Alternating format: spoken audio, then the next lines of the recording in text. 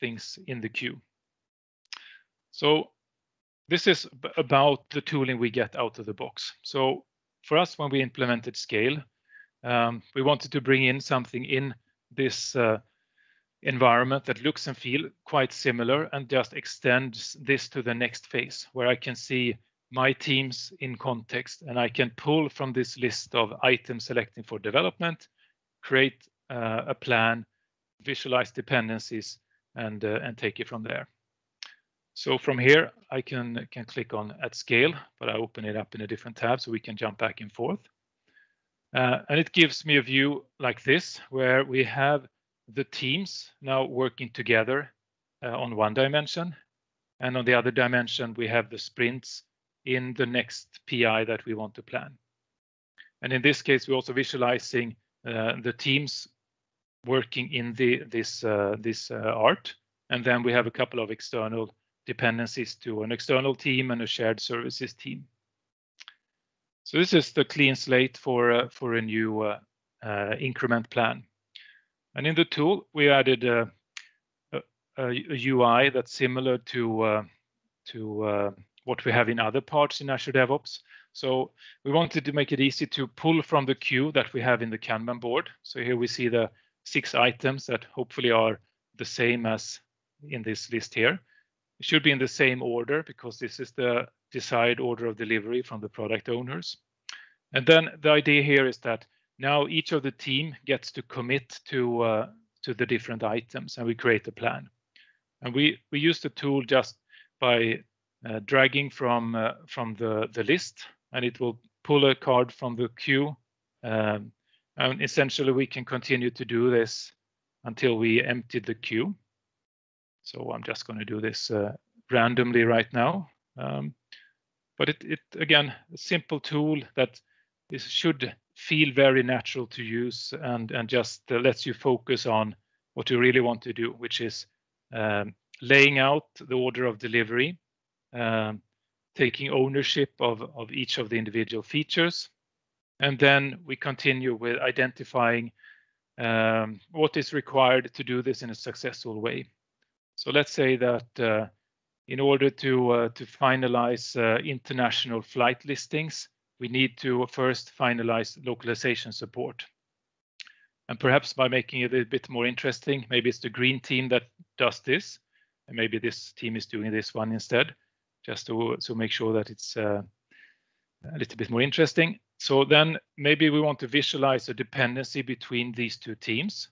And in this case, if we drag a card, that's a dependency successor for another feature to be delivered. We can drag and drop like this, and it creates a dependency. So again, super easy to create these relationships and the red strings that we used to do. And maybe the board will look something like this when we're finished. And we can use this to identify issues like, okay, this Contoso club card item looks like it has a dependency that's a little bit wrong. So possibly we could say that, okay, let's move it and discuss with the blue team if perhaps they could do things in this order instead. So after working together with the teams, we hopefully get to create a plan with the features we're committing to, the identified dependencies, put the cards in the right order of delivery. If we identify, let's say, blockers, then we can also add them to the card directly here, or other dependencies.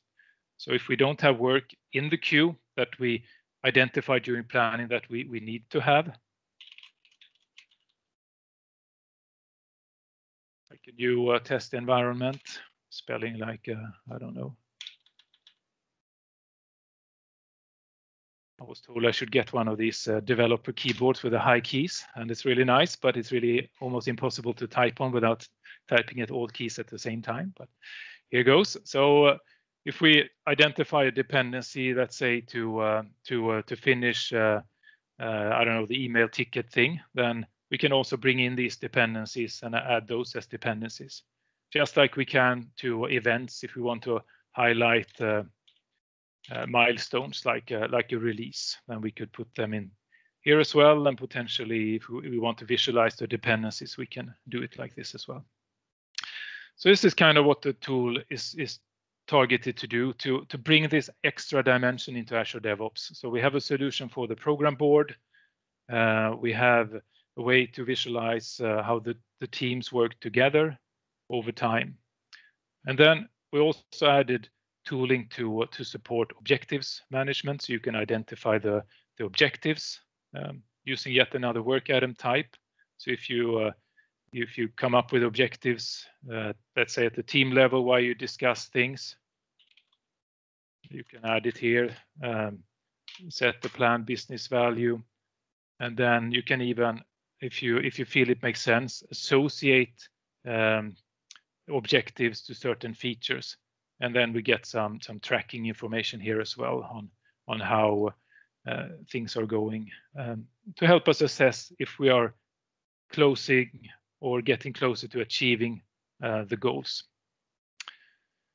I'll move to a previous increment, so just to take a look at how data looks like if we do this, if we've already done this. So this is also a thing that we think is important to be able to do, to jump back and forth between different states in Azure DevOps. So now we can look at, okay, this is the board and what it looked like in the first increment here. And here we see some roll-up values on the status of the user stories and so on. We can see that some of these items are associated with an objective, and at the objective hub we can now see the outcome of what we planned and delivered. Tool for managing risks. This we can do in a Kanban board if we want. Just add a work item type for the risks and create a board. But we added it here so it's in context to make it easy to use. Matthias? Yes. Can I just ask you a question? Is it possible to zoom in and zoom out to show more or less details in this board?